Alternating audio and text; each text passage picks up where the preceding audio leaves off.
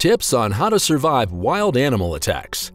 We live in a beautiful world, teeming with wildlife, from majestic lions to playful cheetahs. But interacting with them isn't always a walk in the park. Every year, stories of animal attacks make the headlines, sometimes with tragic consequences. From a lakeside alligator encounter to a surprise visit from a mountain lion, we're going to teach you how to respond effectively and safely. The wild is calling, so buckle up and keep your wits about you. Before we proceed, make sure you've subscribed to our channel to never miss out on informative videos. With that said, let's jump in and talk about tips on how to survive wild animal attacks. Number 1. How to avoid sharks. Well, it's true that shark attacks are rising, with a record 98 cases reported worldwide in 2015. Remember that they are still incredibly rare. Facing a shark in the wild blue ocean might sound like the stuff of nightmares, but don't worry, we've got you covered. First off, let's avoid luring our toothy friends. Sharks have an incredibly keen sense of smell and can detect blood or urine from miles away. Also, avoid thrashing around in the water. It could make you look like a tasty treat. Some simple precautions can reduce your risk even further. Avoid swimming at dawn, dusk, or night, and stay away from areas where people are fishing, fish are schooling, or seabirds are feeding. And leave your shiny jewelry on shore. It could be mistaken for fish scales. Find yourself suddenly up close and personal with a shark? Don't panic, and whatever you do, don't turn your back on it or try to swim away rapidly. You'll only end up looking like an appetizer. If the worst happens and the shark attacks, target its weak spots, the eyes and gills. These areas are sensitive, and a good jab might convince it to look for a less troublesome meal. Interestingly, if you stay vertical in the water, sharks tend to be more confused about what you are.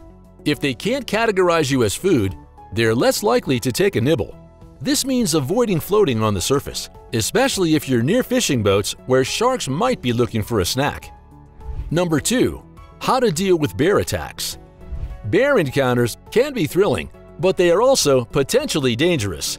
Regardless of the species, a bear is most likely to attack if you surprise it, get between a mother and her cubs, or if it feels threatened. Here's what you need to know and how to respond to different bear encounters. Black bears, although not typically seen as a threat to humans, can be alarming, especially when they wander into a campsite looking for food. If a black bear comes near you, don't run. It could trigger an attack response.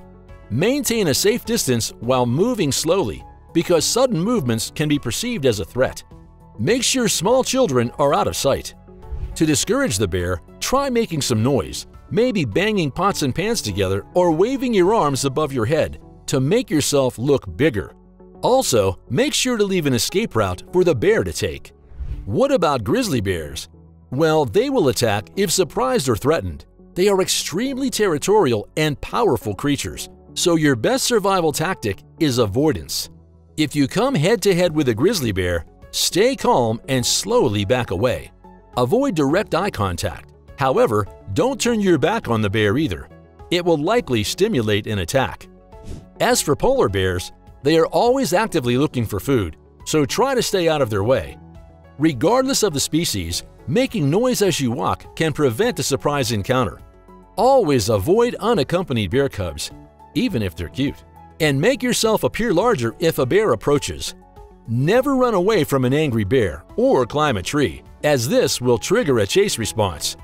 Carry bear spray and use it if the bear gets too close.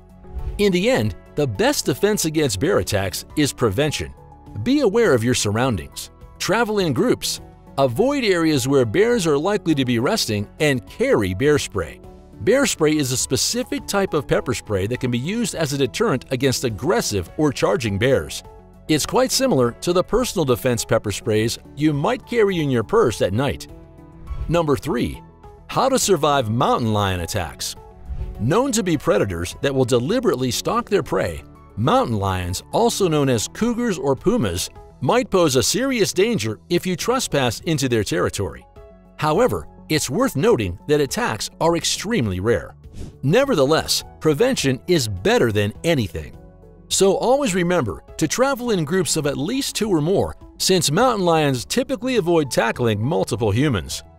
If you're camping in an area known for its mountain lion population, follow general camp hygiene rules that are applicable to bears. This includes storing food and waste in odor-proof containers and suspending them from a tree. This helps keep curious animals away from your campsite. If you encounter one of these big bad cats, stop and stand tall. Do not run or attempt to hide. Running might trigger a predatory response from the mountain lion. Maintain eye contact and never turn your back on the animal. This keeps the mountain lion aware that you've seen it and are prepared for it. Attempt to appear larger than the mountain lion. This can be achieved by opening your coat, raising your arms, or standing on your tiptoes. If you're with a smaller companion, you could fit them onto your shoulders. If the mountain lion displays aggressive behavior, act intimidatingly, shout, wave your arms, and throw rocks or branches. Aim to land these within 2 to 3 feet of the lion to startle it. If the mountain lion attacks, stay on your feet. Falling or appearing vulnerable may encourage the animal. Fight back aggressively using whatever is at hand, such as rocks, sticks, your backpack, or even a knife if you have one. Aiming for the face, especially the eyes and nose, can be effective. In all these situations, the key is to avoid panic, appear large and intimidating, and be prepared to fight back if necessary. Each encounter can be unique, so these guidelines might not apply in every situation. It's always best to be informed about local wildlife when planning any outdoor activities. Liking our video so far? Before we move on to the next animal, don't forget to hit the like button and subscribe to our channel so you never miss out on our new informative videos. Number 4. How to survive an alligator's attack. Alright, let's chat about alligators. These big guys are kind of leftover dinosaurs, and they're hanging out all over the place in ponds, lakes, canals, rivers, swamps, and bayous, with Louisiana and Florida having the largest alligator populations out there. Alligators like to chill out in freshwater lakes and slow rivers, and they're cool with wetlands too. Sometimes they even kick back in slightly salty or brackish water. But don't sweat it too much, gator run-ins are pretty uncommon. From 1948 up until 2016, there were only 383 people bitten by alligators, and sadly, 23 didn't make it. If you're going to be around areas with alligators, try to avoid swimming when it's dark out. That's when alligators get busy. If a gator does decide to get too close, show it who's boss. Hit, kick, or even poke it in the eyes. If you get bitten, don't mess around. Get medical help fast, because those bites can get seriously infected. Just so you know, adult male alligators are no joke. They can weigh up to 1,000 pounds, have 50 to 80 super sharp teeth, and their jaws are incredibly powerful. Still, most of the time, you can avoid a showdown by just moving away quickly. But remember, these are wild animals, not pets. Always be careful around them. Number 5. How to handle a charging moose. Moose may seem like docile, oversized reindeer, but they're anything but. You'll find these big guys in the woods up north, both in North America and Europe. They love hanging around fresh water and are often spotted on hiking and snowmobile trails. They can be 7 feet tall, weigh up to 1,800 pounds, sprint up to 30 miles per hour, and they sport antlers that are 6 feet wide. If you tick them off, they'll have no problem turning you into a human shish kebab with those antlers. So what do you do if you come face to face with a moose? Here are some handy tips from Christine Rhines, who's a wildlife biologist and moose project leader at the New Hampshire Fish and Game Department. First things first, space is your friend. It's simple. Keep your distance from moose. If you're on a trail and see one, don't panic or run. Just calmly move away and let the moose pass. This holds true if you spot a moose from your car too. Slow down and drive carefully past them. Secondly, look for the warning signs.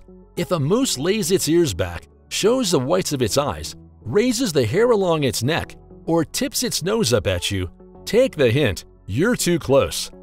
If a moose decides to charge at you, you've got 2 options. Either get behind or up a tree, if you can climb one, a car, a barrier, anything. You can also run from them if you are fast. They usually won't chase you far. But if you're knocked down, stay curled up in a ball with your arms protecting your head until the moose moves away. So keep in mind, Moose aren't just big and cuddly. They're protective and can be dangerous, especially if they feel threatened. If you stumble upon a mother moose and her calf, be extra cautious. That's a super dangerous situation. The golden rule when dealing with moose is to respect their space. If they approach you, it's not because they want to be friends. It's a warning. Change your direction and give them lots of space. Number 6. What to do if a bison attacks. A bison is pretty much a fluffy, furry locomotive on legs.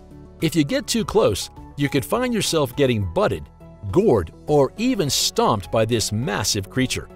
And after knocking a human down, the bison typically just wanders off to continue grazing, although there have been instances where it didn't end there. With this in mind, let's go over what you should do if a bison decides to charge. Make a dash for cover. Try to keep something large, like a tree or a car, between you and the bison. Remember, the bison's not trying to eat you, it's just peeved that you're in its space. If you're a good climber and there's a tree nearby you can climb, shimmy up. Bison can't climb trees, so you'll be safe up there. Last but not least, keep your distance.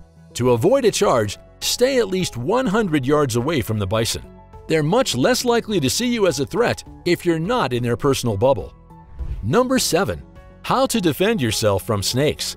If you're going to be in snake territory, it's important to know how to keep yourself safe and what to do in case of a snake bite. Here's the breakdown. Dress well. Wearing long pants and sturdy hiking boots can prevent a snake bite from penetrating your skin. Be cautious. If you stumble upon a snake, especially one that's coiled up and has its head raised, tread lightly. It's ready to strike at any moment. Don't turn your back on it, and whatever you do, don't run. Move away slowly and be on the lookout. Be prepared. Always take a stick or a trekking pole with you when you hike in snake country. If a snake decides to make a move, you can use the stick to keep it at bay. Ideally, you should try to hook the stick under one of the snake's coils and toss it away from you and your group. Keep your cool. In the unfortunate event that you or a buddy gets bitten, remember to keep the bitten limb lower than the heart. This helps slow down the spread of the venom.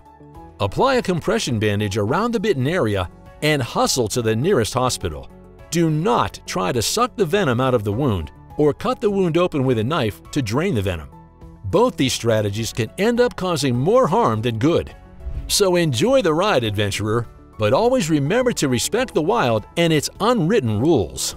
Respect the animal habitats. Maintain safe distances at all times to avoid dangerous situations. Keep a clear head and never forget these tips. They could prove invaluable one day. Enjoyed this video? Hit the like button and subscribe to our channel for more informative videos like this one. Thanks for watching.